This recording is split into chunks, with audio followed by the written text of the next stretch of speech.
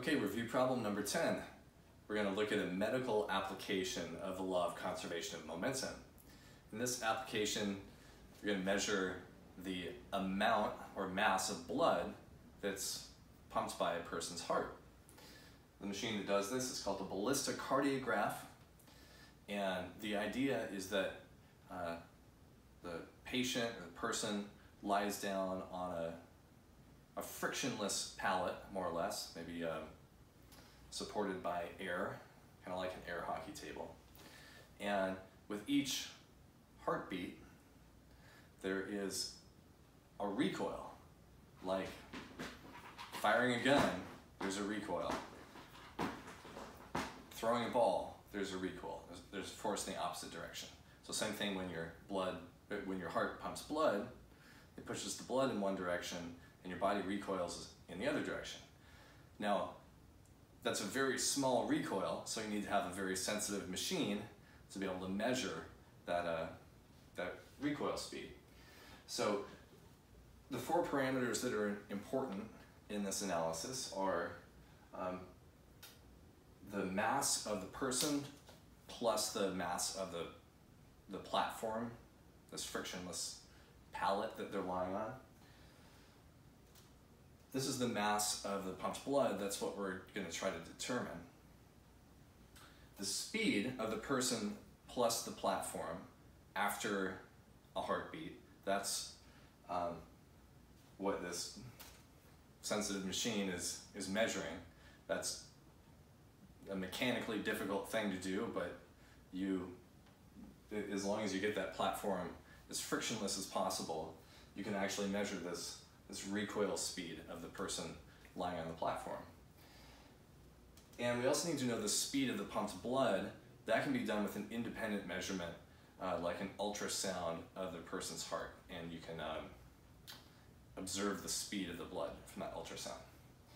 So we're going to determine the mass of pumped blood, and we'll use the law of conservation of momentum to do it.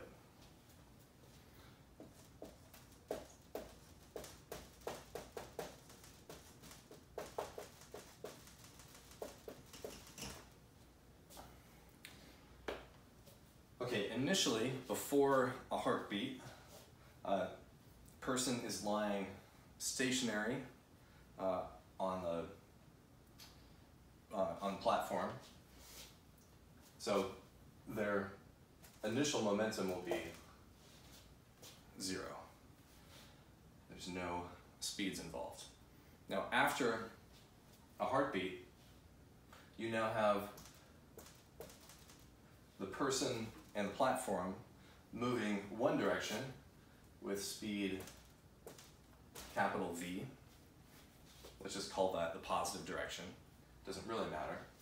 And then the blood is moving with speed little v in the opposite direction. So little m is the mass of the blood. And we just have a tiny bit of algebra here to do. The mass of that pumped blood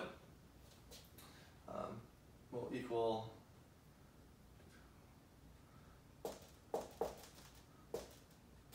big V over little v.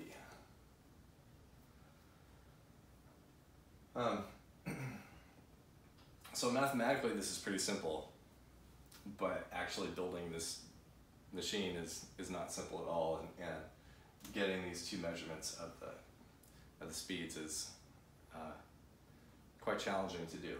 But the physics principle of figuring out how much blood your heart pumps is pretty simple. So in an exam kind of problem, I might ask you to explain these concepts involved, explain the process of building a machine like this and the physics principle of conservation of momentum that is used.